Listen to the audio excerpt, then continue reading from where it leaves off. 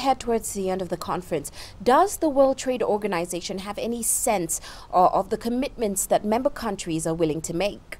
We've had two fantastic achievements: finalization of the expansion of the Information Technology Agreement.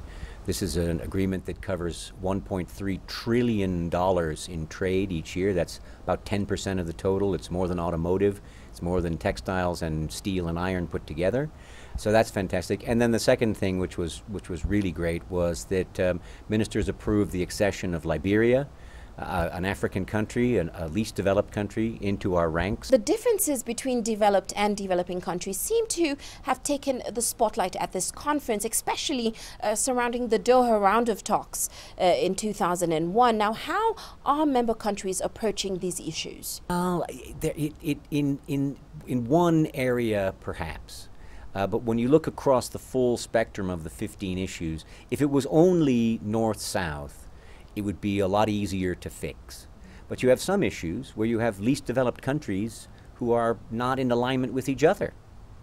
But on the question of the Doha round itself and whether it should be reaffirmed or whether it should be set aside and another approach tried, it is very much along the lines that you've said.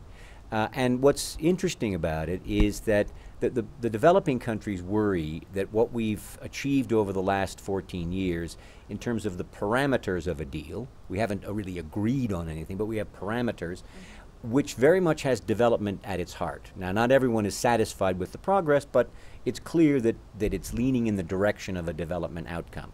And they worry that if the Doha round were to be abandoned, these important principles, these important achievements might go really out the window.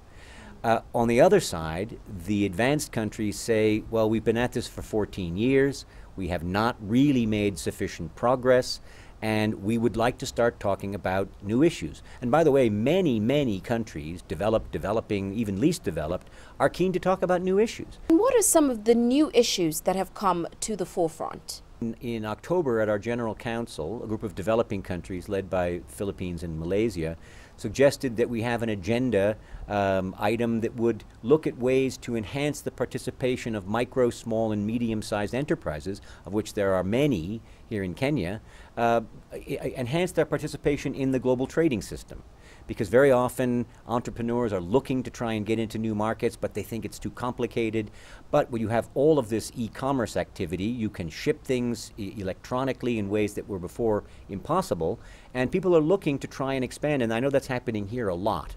So that's an issue people have talked about. They've talked about food security, energy, investment, competition, and the point here is that these issues are being taken up in regional fora. Now, how has Africa's changing role in the global economy in terms of Africa's industrialization fit into the round of talks at the 10th Ministerial Conference? Africa is just about the most dynamic region on Earth right now. It's growing faster than any other continent. Its population is the most youthful. Exports from Africa in the last 20 years have gone up more than 5-fold. Still, the continent's share of world trade has been pretty much the same as it's been. You've seen technological advance here in Africa enabling these entrepreneurs of which we've spoken to participate more in trade. The notion of taking down barriers between African countries. Only 12% of African exports go to other African countries.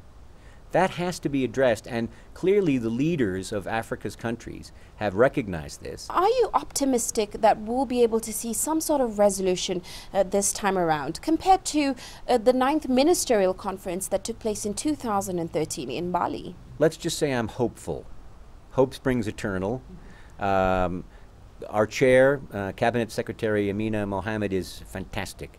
We have never had a chair who is as experienced in WTO matters as she. She's shown great leadership.